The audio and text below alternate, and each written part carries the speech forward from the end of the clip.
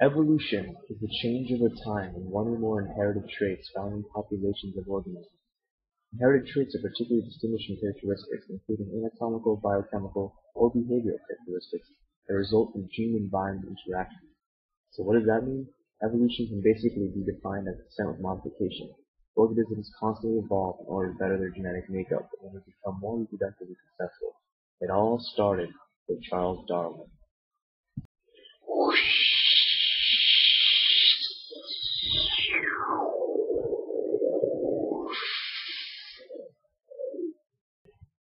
Charles Darwin, a med school dropout, went on to pursue his life's dream of studying nature around the world. He boarded the HMS Beagle in 1831, and eventually, on his long and epic journey of surveying land, he arrived at the Galapagos Islands. There, Darwin observed many interesting things. One of the things Darwin observed was natural selection, which is the basis for evolution. Natural selection is a process by which individuals have certain heritable characteristics, survive and reproduce at a higher rate than other individuals. Over time, natural selection can increase the match between organisms and their environment. This is what Darwin saw in the finches of the Galapagos Islands. These finches had different adaptations for different ecological roles. For example, the cactus-eater finch had a long, sharp beak to help it eat the cactus flower, and the seed-eater finch had a differently shaped beak, adapted for cracking seeds. All of these different adaptations help the organisms enhance their survival and reproduction in their specific environment. On his Galapagos trip, Darwin made 4 important observations and 2 inferences about the organisms he was observing. He observed that members of a population often vary greatly in their traits, that traits are inherited from parents to offspring, that all species are capable of producing more offspring than their environment can support, and that many of these offspring do not survive because of the lack of food. From these important observations, Darwin inferred that individuals whose inherited traits give them a higher probability of surviving and reproducing in a given environment tend to leave more offspring than other individuals, and that this unequal ability of individuals to survive and reproduce will lead to the accumulation of favorable traits in the population over generations. This is the basis of natural selection and what is explained in Darwin's book, The Origin of Species.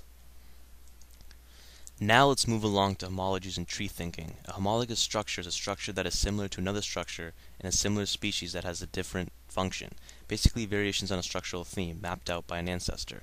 Let's take a look at an example. Your arm, a cat's leg, a whale's fin, and a bat's wing are all homologous structures.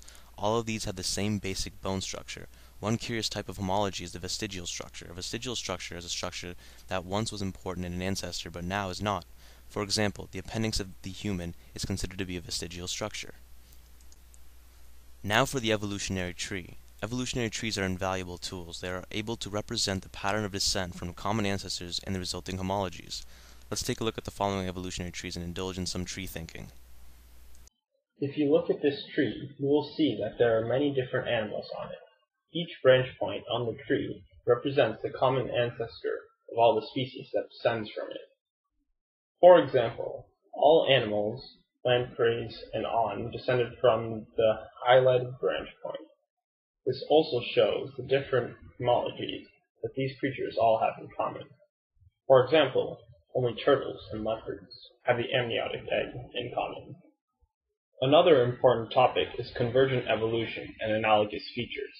Convergent evolution is when 2 organisms of different lineages evolve to form similar structures, like the flying squirrel and the sugar glider. These shared features due to convergent evolution are said to be analogous. Back to the mechanisms of evolution. When Darwin published his Origins of Species, there was no knowledge of what was passed down between organisms and inherited. Luckily, a few years after Darwin, Mendel came along and provided the answer: genes. The knowledge of genes allows for a better study of the variations within a population. Overall, the gene variability in a population can be quantified as the average heterozygosity, or the average percent of loci that are heterozygous.